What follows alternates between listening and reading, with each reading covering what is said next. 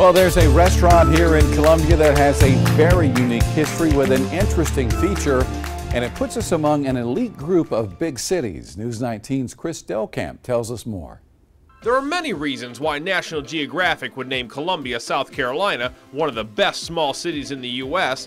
The sunshine, the nightlife, the food scene, I could go on. But today, I want to talk about why Columbia has something on par with major cities, too. Well, I'm talking about one thing specifically. We're on the 18th floor. We're right in the heart of Columbia.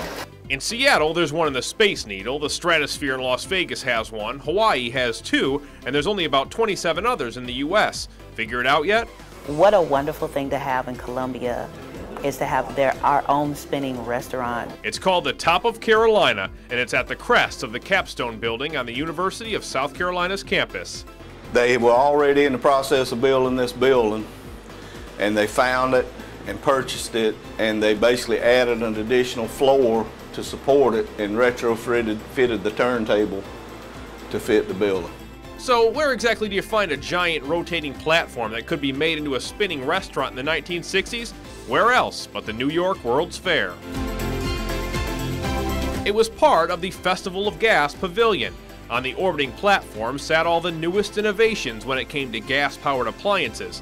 After the fair, it went into storage for a few years before it started its second life, watching over Soda City. View is breathtaking.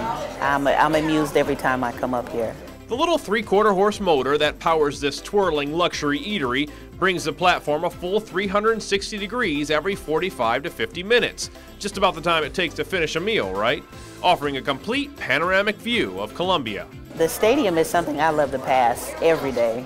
After the stadium, you might see downtown, catch a bird's eye view of 5 Points, or possibly the State House steeple. The order depends on which way you're turning that day, of course. You get to see the natural greenery. You get to see the university. You get to see everything and anything from up here. Get this, to top it all off, the seating area is the only part that rotates. Now the food stations are set up just behind those tables, and they don't move, which means the food comes to you, or rather, you circle around to each station. If you can wait it out, that is. Just sit back and enjoy the view. I think this is a very, very unique venue. And while we made the list of Nat Geo's best small cities for other reasons, this revolving restaurant puts Columbia on an elite list of unique dining experiences. Chris Delkamp, News 19, WLTX.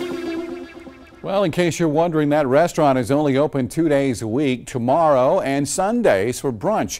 So if you haven't been there, tomorrow is your chance to give it a try. It opens at 11:30 in the morning. It costs $12.95, and the cost on Sunday is $23.95.